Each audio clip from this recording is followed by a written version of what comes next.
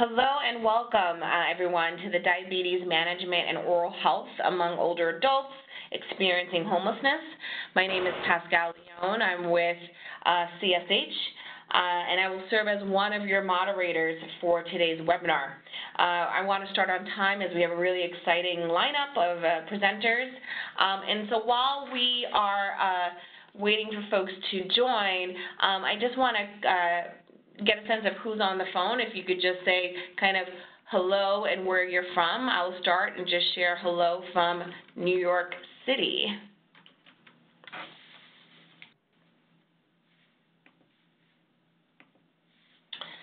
And so just a couple of housekeeping items. Your phones have all been muted to avoid any unwanted background noise.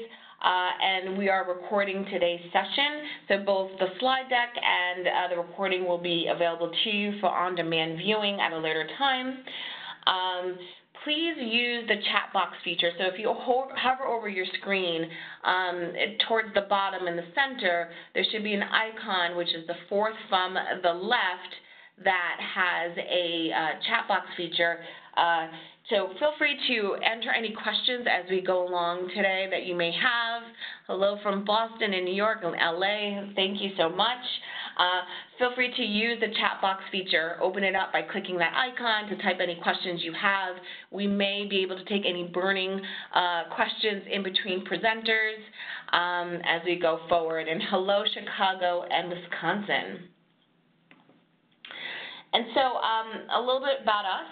As I mentioned, I am Pascal Leone. I'm with CSH, the Corporation for Supportive Housing, and it's our mission to advance housing solutions that deliver three powerful outcomes. One, to improve the lives of the most vulnerable individuals and families. Two, to maximize public and private resources. And three, to build strong and healthy and equitable communities across the country. And we do this by offering capital, expertise, information, and innovation that allows our partners to use supportive housing to achieve stability, strength, and success for those who are most in need. I want to then invite our partners on this webinar to tell you a little bit about their center. Hi, everyone. This is Christine Reedy and Ariel Mather from the National Center for Equitable Care for Elders. And we are a more recent NCA of all of our NCA collaborators. Our particular focus is on increasing the number of older adults served by health centers such as yourselves and decreasing the percent of older adult patients with type 1 diabetes, as well as to increase health centers with services that address the social determinants of health. And this, of course, includes housing and food insecurity. And so we have a lot of overlap with today's talk in that our focus is older adults, and coming from the Harvard School of Dental Medicine, we're also very interested in oral health as well. Thank you, Dr. Reedy. And so I'm really excited to introduce our esteemed panel. We have first up Natalie Terrence, who is the Director of Population Health at the Trenton Health Team. Previously, Natalie served as the Performance Improvement Project Manager at Union Health Center in New York City and worked with women, infants, and children in the WIC program at Public Health Solutions. Joining Natalie is Ernie Morgenstern, who is the Senior Director of Population Health at Trenton Health Team. Ernie has over 30 years of experience in home and community-based care, including time as a paramedic in New York City and many years in home care, hospice, and complex care management. Following Ernie will be Carol Niferatos, who is the Director of Dental Services at the Colorado Coalition for the Homeless. After a career of private practice, Carol began in community health clinics as a volunteer, and finding that community health centers are the most rewarding career, she dedicated herself to a full-time position, providing 13 years of service and leadership in underserved rural and urban areas of Colorado. As the dental director of Colorado Coalition for the Homeless in Denver, she's more than tripled the size of the department in just 3 years, passionately advocating for the dental needs of the homeless. As I mentioned, I am Pascal Leon. I'm the Associate Director for Corporation for Supportive Housing, CSH's Metro team, serving New Jersey, New York, and Pennsylvania. And I work on initiatives to expand access to supportive housing for vulnerable populations with complex care needs. One of the other moderators is Ariel Mather, who's the Program Manager at the National Center for Equitable Care for the Elders, Oral Health Policy and Epidemiology at the Harvard School of Dental Medicine, where she oversees the planning and the delivery of the center's trainings and technical assistance activities. She spent many years in Boston at the nonprofit sector, addressing the needs of older and vulnerable populations, as well as the providers who care for them. And last but not least is Dr. Christine Reedy, who's the principal investigator at the center and the Delta Dental of Massachusetts Associate Professor in Oral Public Health and Epidemiology at the Harvard School of Dental Medicine. Dr. Reedy oversees the development of the training and the technical assistant modules, the testing with learning collaboratives, and plans for dissemination. So I told you we did have a great lineup, and I am not lying. Just to talk about the aims of this webinar, we hope that you leave with a better understanding of the housing and health challenges that older adults 50 years of age and older experiencing homelessness face, the role of access to quality oral health care and chronic disease management, and you're able to describe promising and evidence-based practices aimed at improving overall dentition among older adults with diabetes who are homeless or formerly homeless. I wanted to mention that there will be an accompanying corresponding issue brief that will be released shortly that will be emailed to everyone who registered for this webinar with the promising and evidence-based practices that will be discussed during today's webinar. It also can be found on CSH's website and through our listserv if you're signed up on Homefront, as well as Harvard Center is listserv. So definitely stay tuned for that. And so I'm going to quickly and just start us off and provide some context on the vulnerabilities of homeless older adults before I turn it over to my colleagues at the center, who will do a little bit more of a deeper dive on the burden of diabetes and periodontal disease among this group. And so I'm sure you probably all heard about the graying of America or the senior tsunami or whatever idiom that is most current today. But essentially, the general population in this country is aging. The median age is growing. And so while we're witnessing this increase in lifespan, we're also seeing a decline in birth rates. And this population trend is almost exclusively driven by the baby boomer generation. These are folks who are born between 1945 to 1965. And in fact, in 2011, where the oldest post-World War II baby boomer population began turning 65, roughly every single day since 2011, 10,000 boomers turned 65 each day. And so this is being described as a cohort effect or a cohort phenomenon. And by 2030, the 65 and older population would actually increase to 20%, so nearly 1 in 5 individuals in this country would be over the age of 65, and which I find interesting, in 2033, the 65 and older age group would actually outnumber the 18 and younger population for the first time in this nation's history. And so while folks, it's great that they're living longer, there's a certain subset that are living longer, they're getting poorer and having worsening health outcomes. And so adults over the age of 50, as many of you may know, continue to be the most housing cost burden nationally, with about a 1/3 of adults age 50 and older who pay more than 30% of their income for housing that may or may not fit their needs. So naturally, as the aging population has grown, so has the homeless population. And so I like this visual as it really demonstrates how the baby boomer generation has consistently, for the last 3 decades, made up 1/3 of the total homeless population in this country. So what does this all mean in terms of health and aging and homelessness? And we know that homelessness and health are intimately interwoven. Poor health is both a cause and a result of homelessness. And so not only are those on the streets getting older, but their health is deteriorating at a much faster rate and leading to accelerated aging. So when it comes to homeless older adults, it's more of an issue of functional age rather than chronological. And so as a result, researchers really have focused on the 50 and older when describing older homeless adults. And we know that age is a well-known risk factor for many chronic diseases, including diabetes. And so homeless older adults have rates of chronic conditions like diabetes in middle age, in 40s and 50s, that are comparable to those who are several decades older than them. Homeless adults over 50 with diabetes are at increased risk of periodontal disease and poor dentition, which may affect overall health, functional status, and quality of life. Rates of geriatric syndromes such as cognitive and functional impairments, incontinence, falls, delirium are similar to those who are homeless age 50 to those who are age 70 plus in the general population. And so for homeless older adults with diabetes, management of their disease unfortunately has to take a back seat to some of the more immediate and pressing concerns such as finding food and shelter, and years of attending to these basic survival needs have really outpaced prioritizing their acute and chronic conditions. And so I thought it would be helpful just to kind of talk about the pathways to homelessness. And so until very recent, I think very little was known about the pathways into homelessness for those who are 50 and older. But thanks to researchers such as Dr. Rebecca Brown and Dr.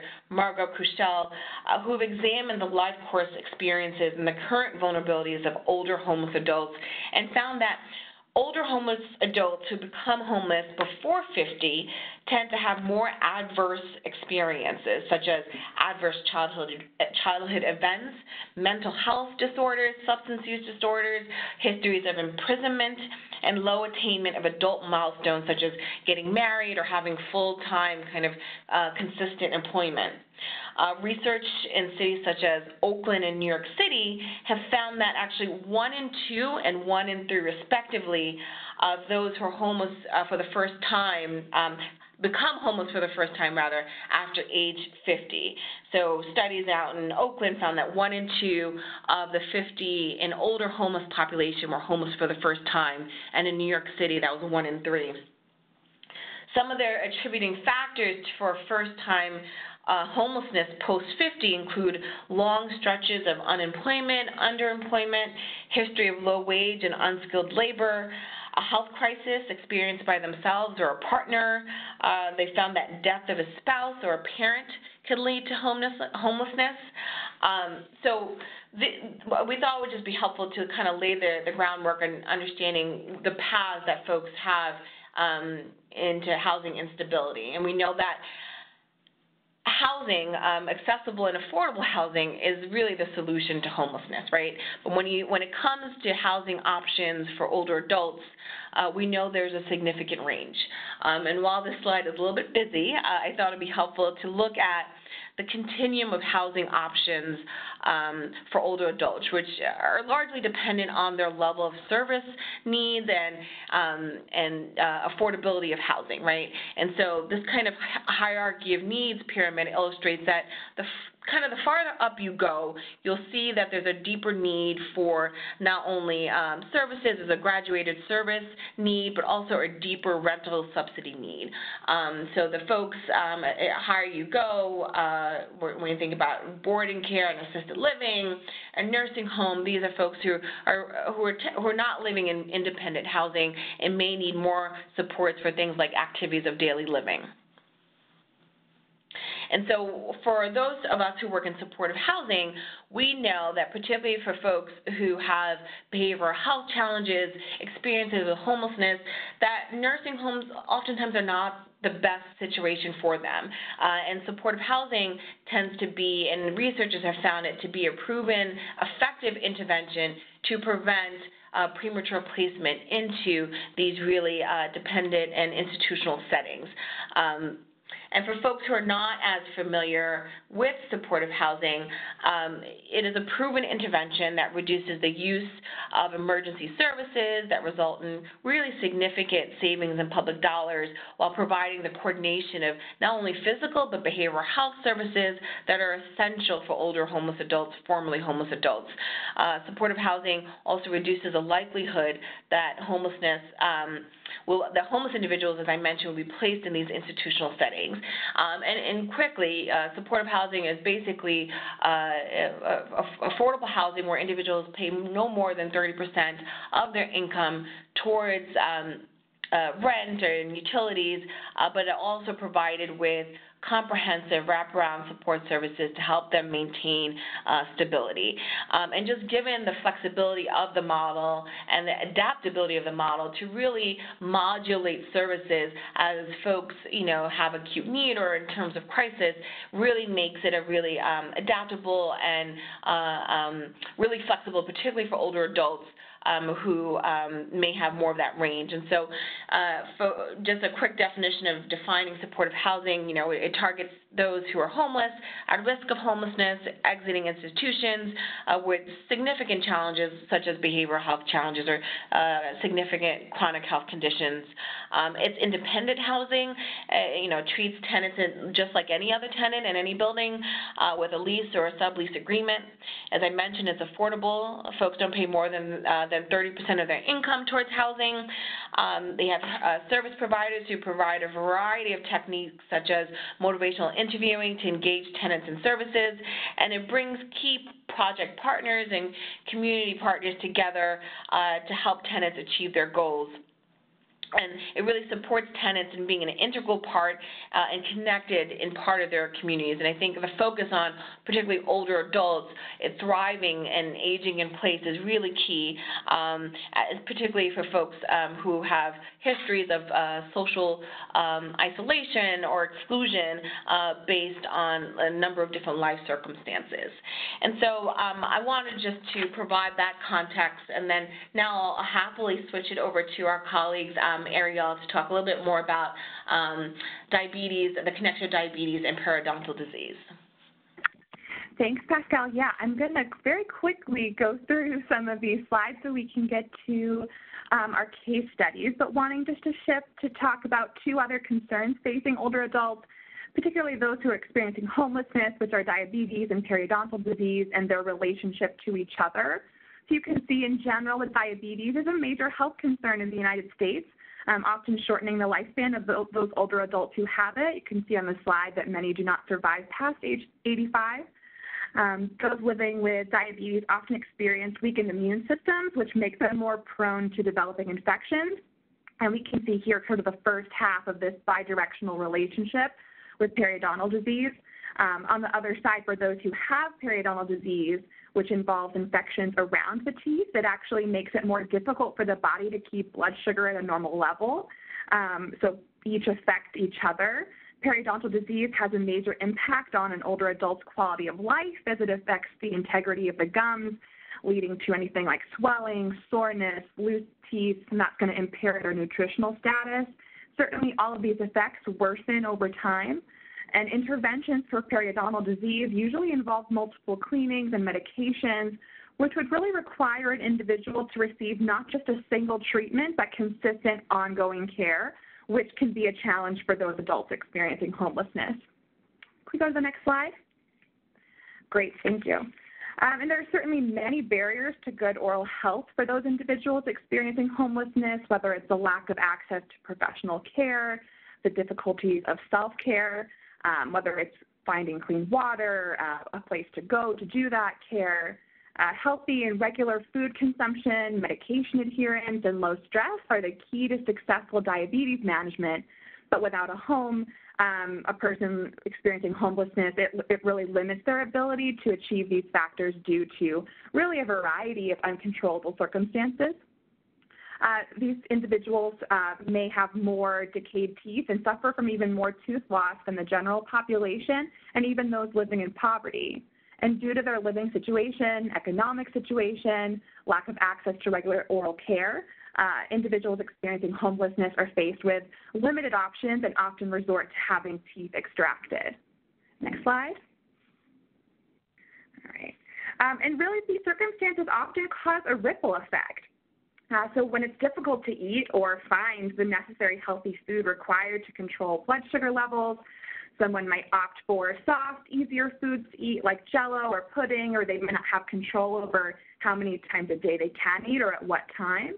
This definitely contributes to the bidirectional relationship with diabetes, as high blood sugar levels over time will increase the risk of health complications and really make management more complicated. So we'll go to the next slide because we can see, even from that short overview, that managing diabetes and oral health while experiencing homelessness is challenging and impacts overall health and quality of life. But we really want to focus on today are some of our promising practices, specifically from sites in New Jersey and Colorado. We're excited to hear more about how community-based providers have sought to innovatively address oral health-related complications among older adults with housing instability. And with that, I'm going to let our first presenters from the Trenton Health team take it away.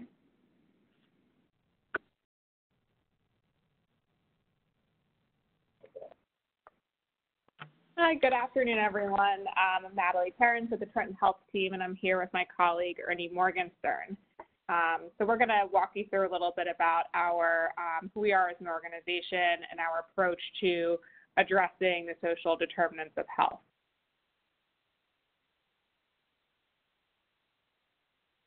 So just a few words about our origin story and where we're going as an organization, which I think is important.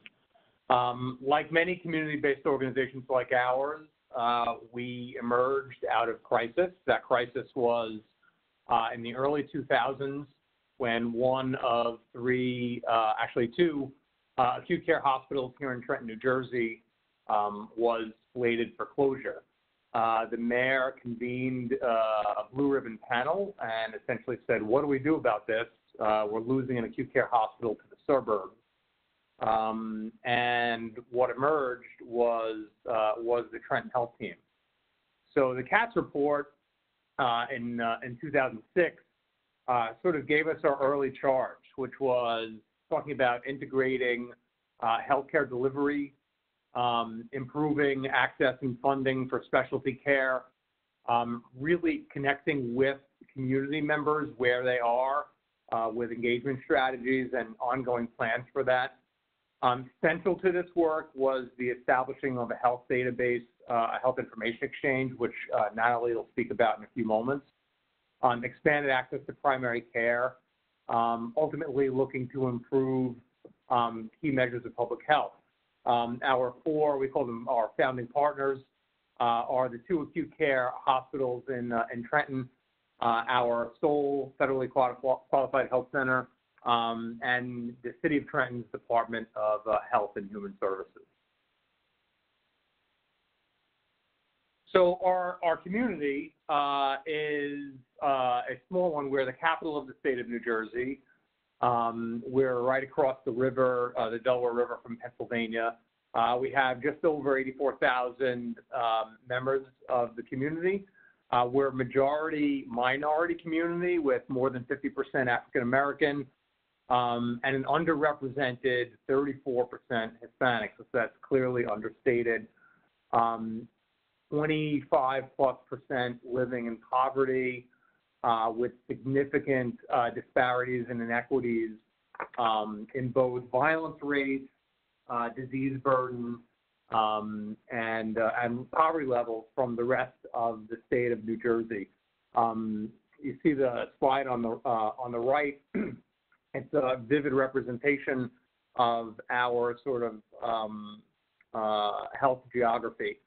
So the bottom number, 73 years on the bottom left, represents the life expectancy at the time for an average resident of Trenton, whereas the number in the top right, 87, represents a 13-year difference in life expectancy for people that are located just about 14 miles up U.S. Highway 1. So significant disparity and inequities that we're looking to work with. So see on the bottom, disease prevalence for hypertension, diabetes, and clinical obesity significantly above state and national rates. So we came together multiple times over the past 13 years to talk with our community about what we wanted to do as far as health. So we came up with this vision. So what this vision speaks to is what we would like someone born today to experience when they graduate high school 17 or 18 years from now. So we want a healthy environment where people can live, work, learn, and play. A growing economy with stable businesses and tax bases. People are earning more money. There are better employment opportunities. The middle class is growing. People are emerging out of the poverty that they're struck with now. There are clean, green, accessible public spaces. Our waterfront is accessible and inviting. We have a continued strong, vibrant, proud community leveraging its history, something that exists now but can only be enhanced. Education is more effective, as shown with rising graduation rates, better jobs, and increased community engagement. One key focus that we'll speak about later is healthy food, available everywhere in retail establishments as well as within schools and at home, leveraging urban agriculture. Trenton is an urban community nestled in the middle of rolling farmlands in Mercer County in New Jersey. Obviously, improved safety is extremely important with reductions in gangs and gun violence of key importance, and ultimately quality health care that's people-centered, integrated, and accessible. And these are things that we're particularly interested in supporting.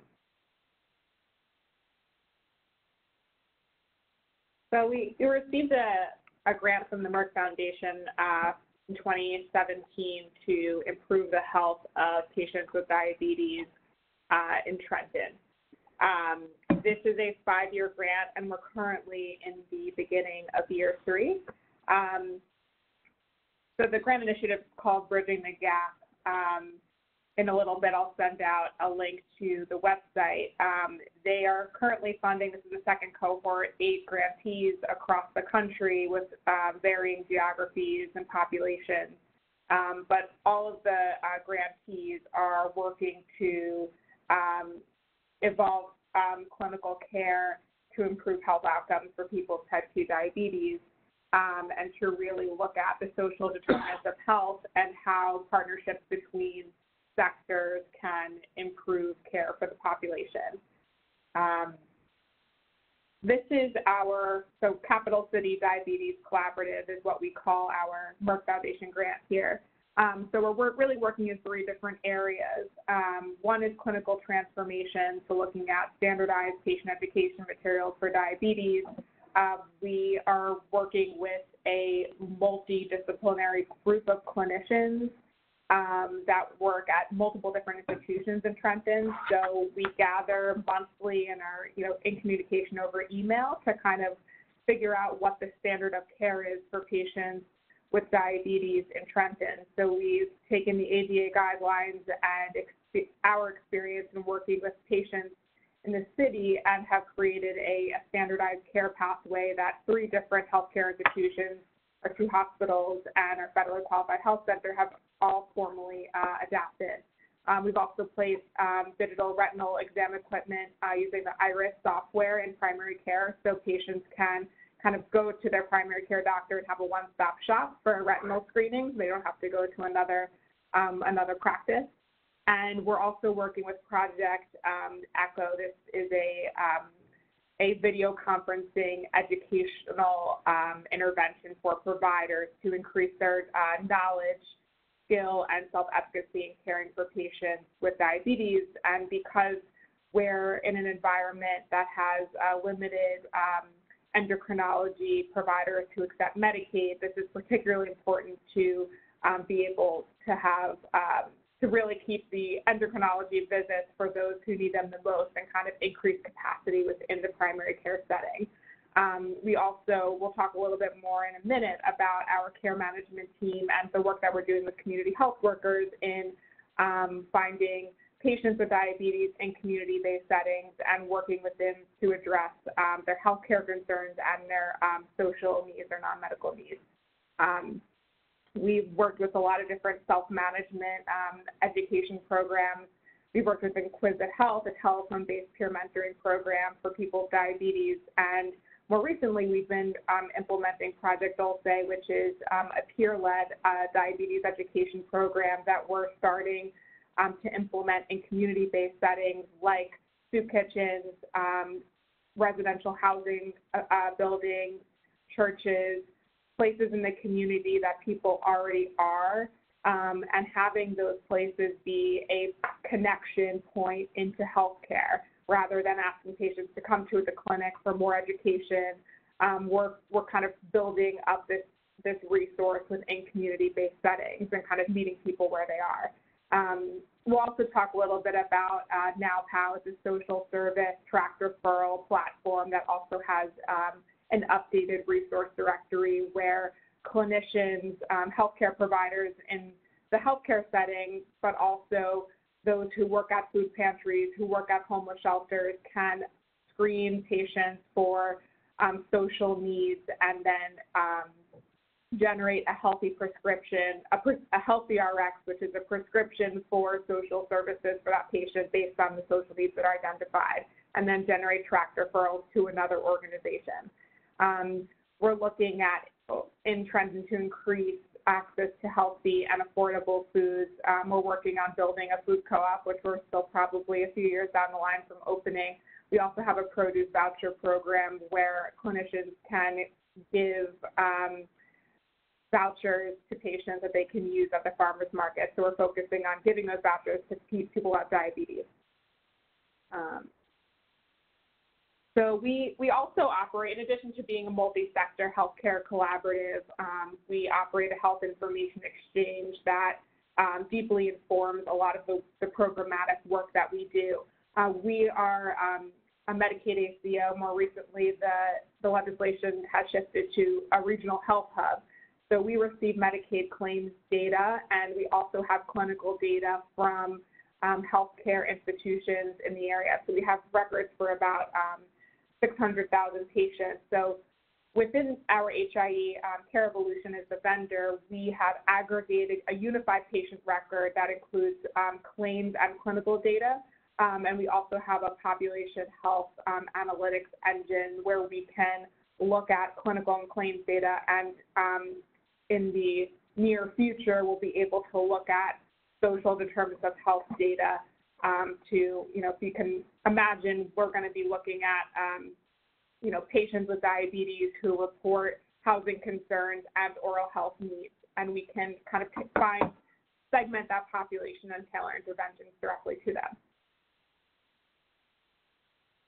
So to give you a little bit of a sense of how our health information exchange works, we're able to pull different groups of patients in our regional population, and we've stratified the patients with diabetes and trended to be able to better tailor interventions and resources.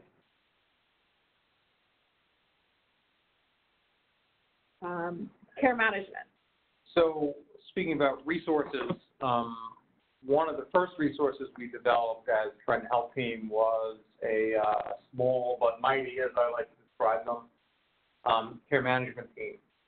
So we'll go through for a few minutes on how that's set up and how that intervention is delivered in this context and also more broadly.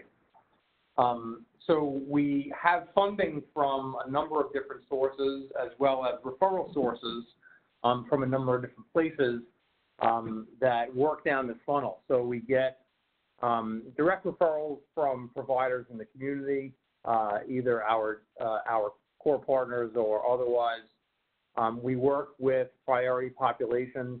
One that we've been talking about extensively in this context has been diabetes, but we also have folks undergoing cancer treatment and a number of other priority populations we work with. We're currently intensifying our screening activities in the community. increasing both the volume of screenings that we provide directly and through our partners, as well as the number of different conditions that we're screening for. And lastly, we're contracted with actually now 2 managed care organizations to provide in-person care management to their beneficiaries in the Trenton area.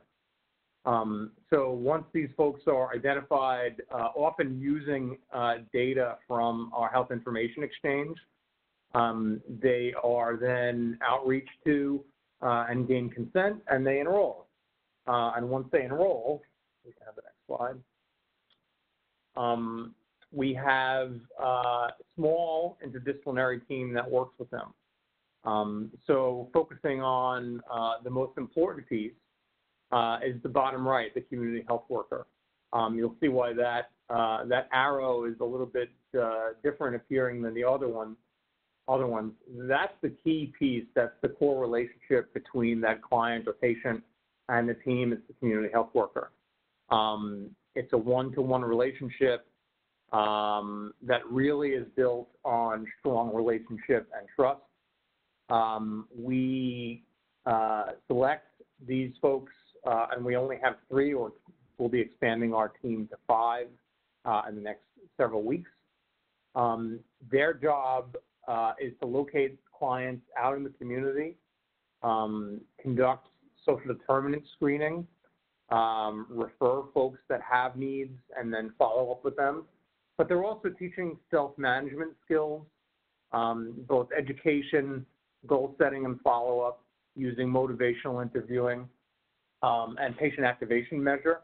A big piece of what they do is navigating clients to care, both primary care as well as specialty care, including endocrinology and dental care, where it's identified as a need, and we'll talk about our screening process in a few minutes.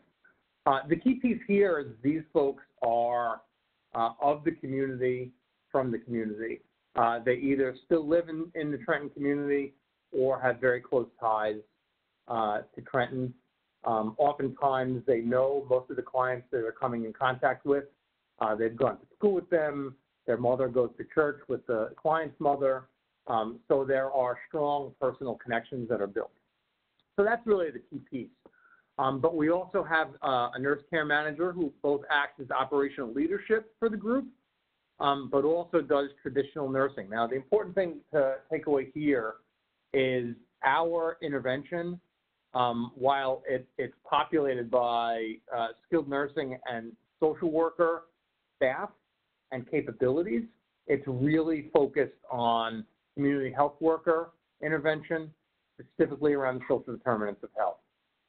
So our nurse does clinical and medical assessment, as well as participates in the social assessment, does medication reconciliation, and advocates with providers. She's not doing skilled hands-on nursing like wound care and things like that, but rather when those things are indicated, she works with other vendors in the community to coordinate that care best. And lastly, we have an MSW. Her job is to address specialty social determinants needs by client advocacy, navigating to and through benefits, particularly around housing and financial assistance and behavioral health. It's important to say in the context of this talk today that a significant portion of our patient population, and certainly the population of the city here in Trenton, either is homeless, has a history of homelessness, or has active unstable housing issues. Because of that, there's a large transient population, both within and inside, into and out of the Trenton population. So housing is a particularly important concern that we come into quite often when working with our clients. So I'm going to talk a little bit about NowPal, and this is really the way, the tool that we're implementing right now to provide to healthcare staff and also community-based organizations and social service agencies to address a patient's or client's full needs, including medical and non-medical.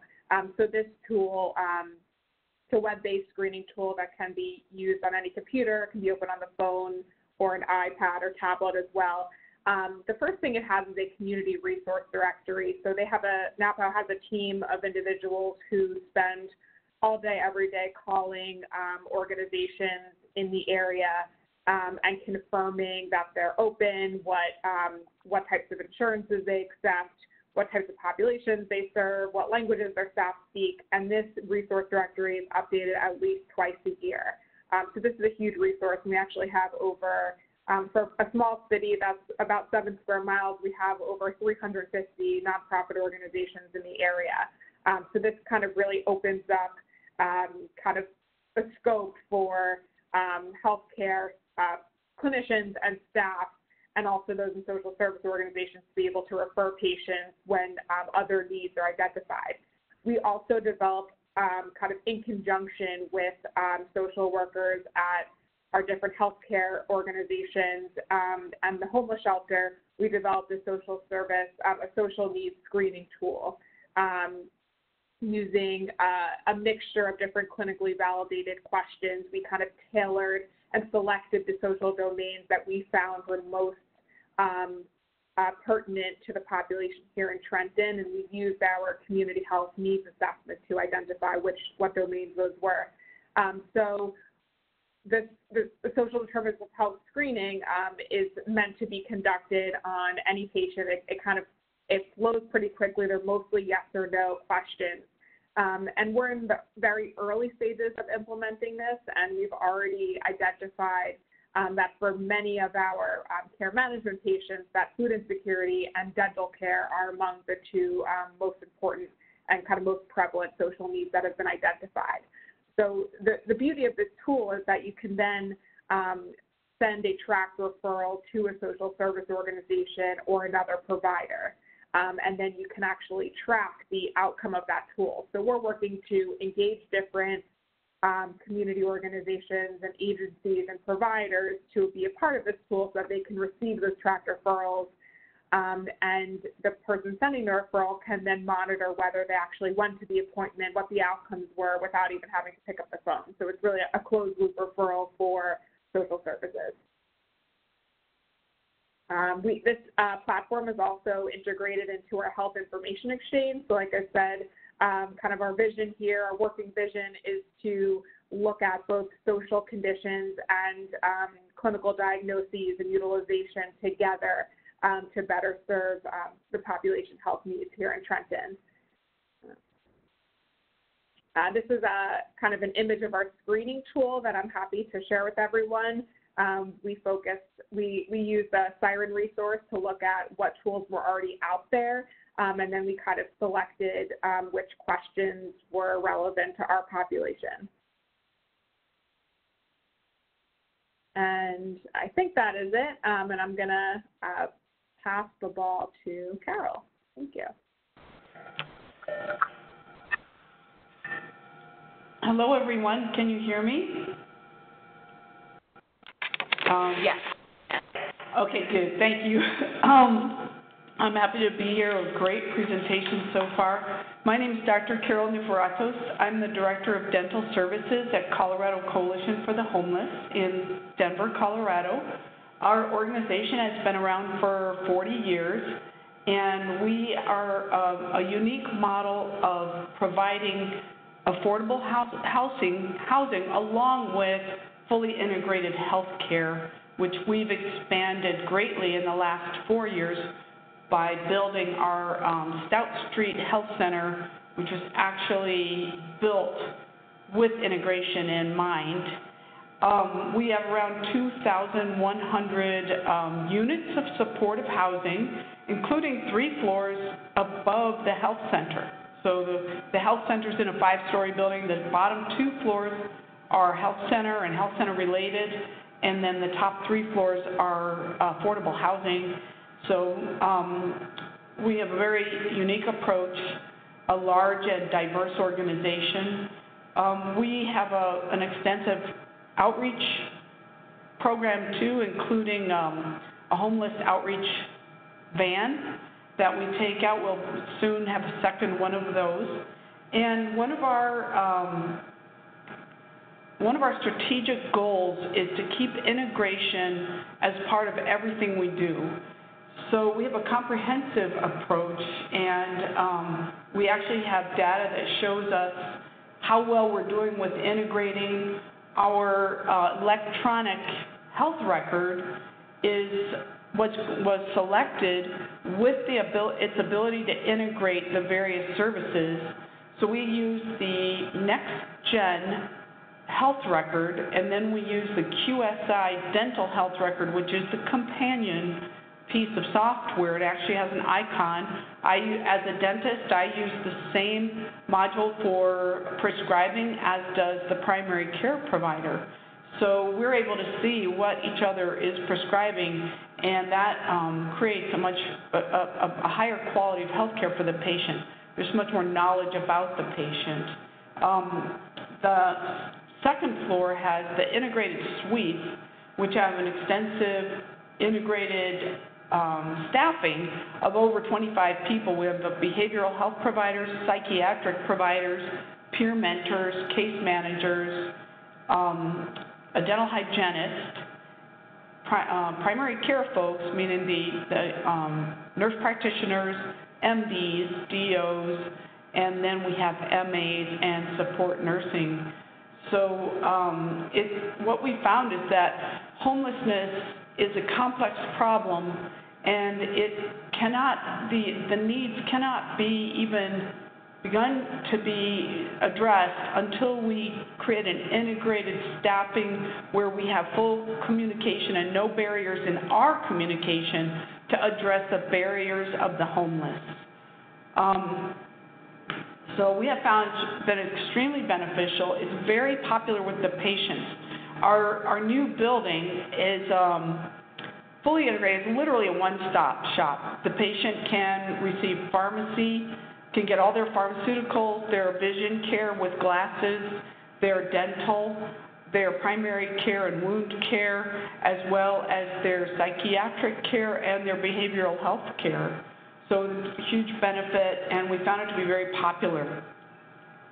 This is actually a picture of the dental team and the standalone dental clinic in the Stout Street Health Center. We also have another standalone dental clinic across the street. It's our traditional clinic that was there, that has been there for many years before this one was open. And then we also have a second floor clinic that integrates more fully with the suite-based healthcare. We have extensive case management too.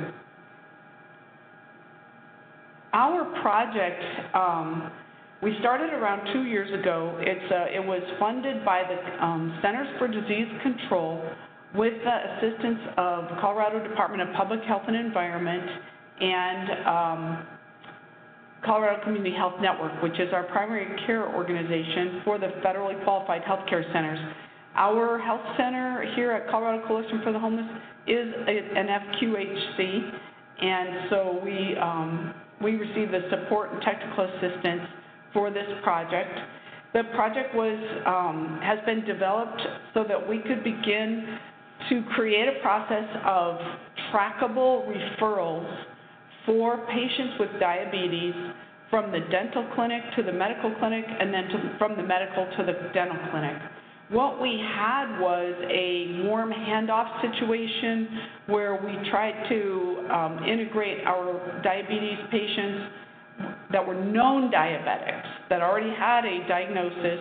We gave them actually a paper card and said, come on over to the primary care, they'll see you, right away, or vice versa. The primary care would give them a card to go to the dental clinic where they could get a dental appointment in the best possible case.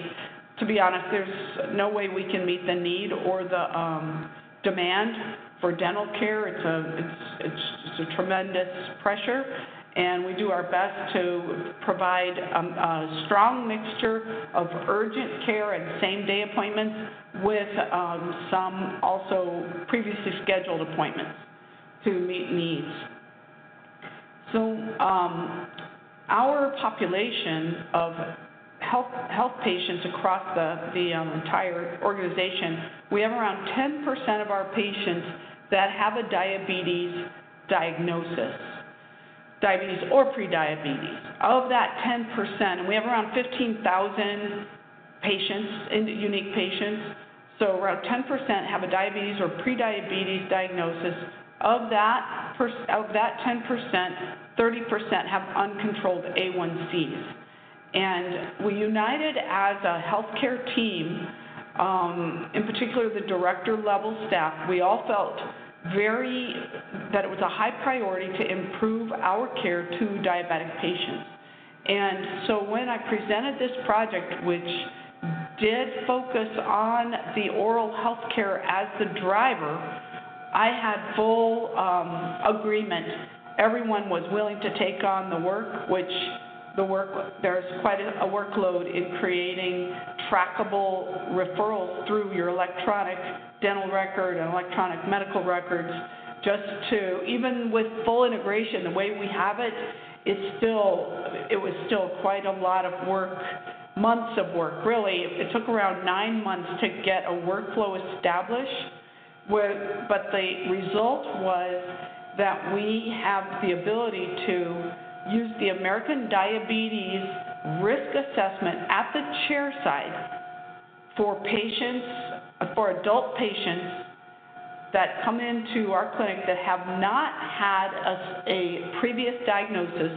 We give them the questionnaire from the American Diabetes Association. You can go to it right on the website. We had that placed on what you could call a live template within our electronic record, health record.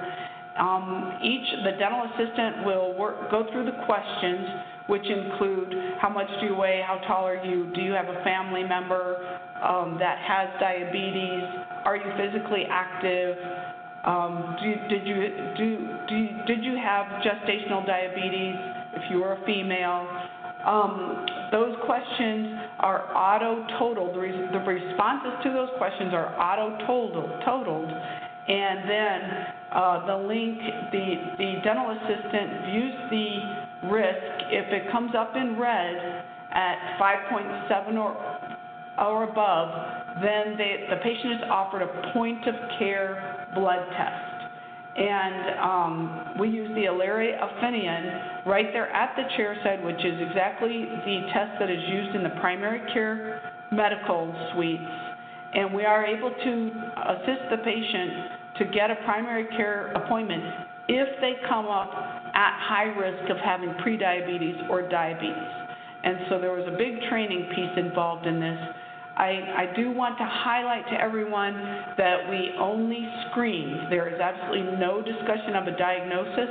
The patient is informed that that our screening tools have indicated that they are at high risk for prediabetes or diabetes, and that they need to be seen by our primary care team to determine whether or not they actually have prediabetes or diabetes, and that will be done by a lab draw, which we do have a lab here in the clinic, so the patient can generally receive that information very rapidly.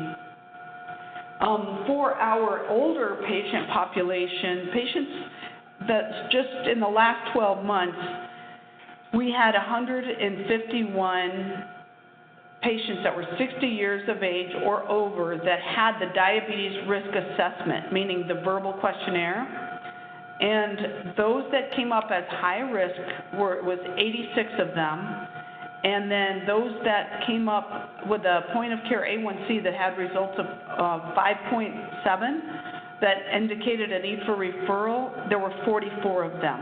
So that gives you an idea of the population that we're seeing right now, currently in the last 12 months, using this project. I do want to mention that the diabetes education has been highly impacted by this project. There was part of the initiatives in the grant were that we would begin work on becoming National Diabetes Prevention Program certified and Diabetes Self-Management Education certified, and so we worked on that, and so many of the dental team members and the medical team members had education. What we had before was that we had a facilities-based diabetes education group that was supported by a behavioral health provider and taught by a single nurse educator. She was the only nurse that knew anything about diabetes with any depth. And what we found that this project has truly improved the base of knowledge so that the patient can receive information right there in the exam room. That has just created a situation where our patients are far more well informed. I do see that we might be running out of time a little bit here. But the education piece, I can't overstate. All the medical providers took the online free education called Smiles for Life.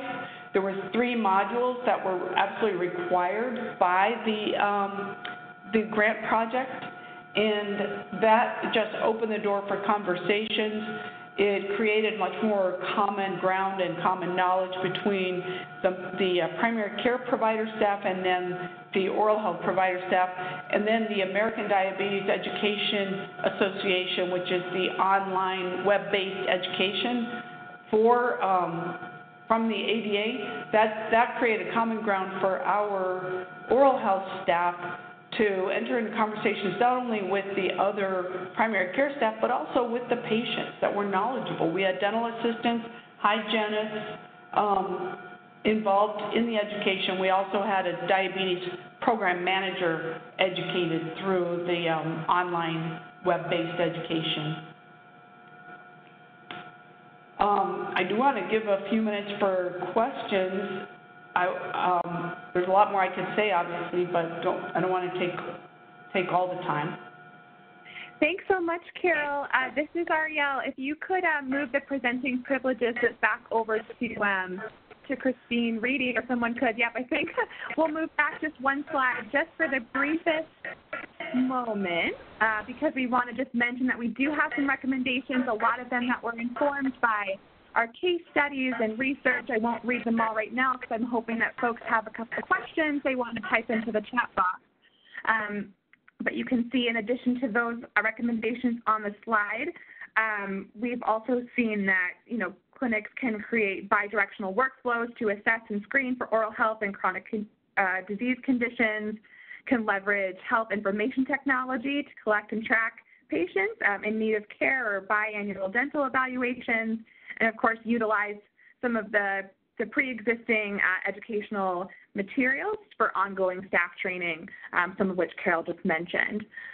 So we have, we'll go to the question slide. We only have just a few moments. We have 1 or 2 questions in the chat box, but if you have any more, feel free to type them. We had a question. Christine, can you read the question about the code? Oh, yeah. So there was a question about the D0411, and actually I can answer it, or Carol can answer it.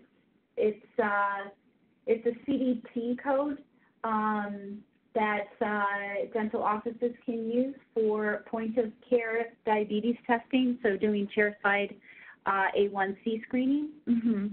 I think someone had the question about is there corresponding ICD code, or was that the question that was put in earlier?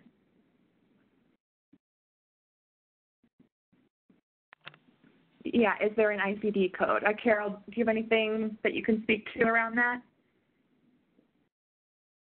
I was muted. Can you hear me now? Yes. Can you hear me? Yep. Hello? Yes. So the CDT code, that is a service code. That code is used for reimbursement. In our state, that service is reimbursed by Medicaid.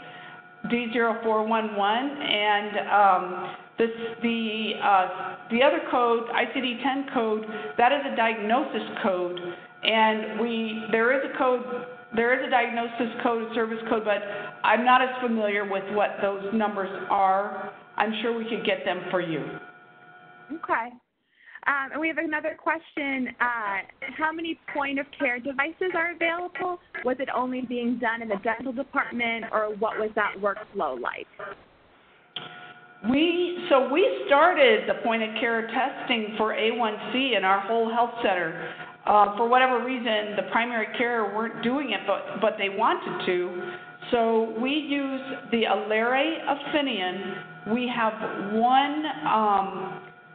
So the way it works is it's kind of it's a larger piece of equipment. We have one per dental clinic, and then the actual point of care test piece is just a small, almost the size of a glucose testing, and then you take a little bit of blood and bring it back to that machine. It gives you the A1C reading within a couple of minutes.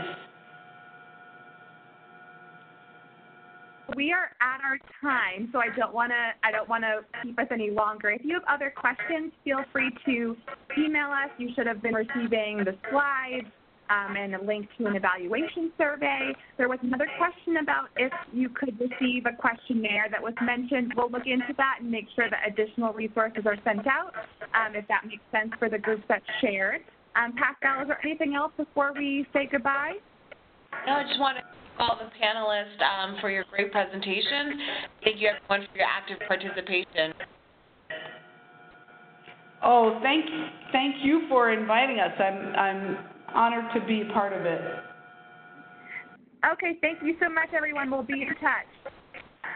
Have a great day. Bye. Everyone. Thank you, everyone.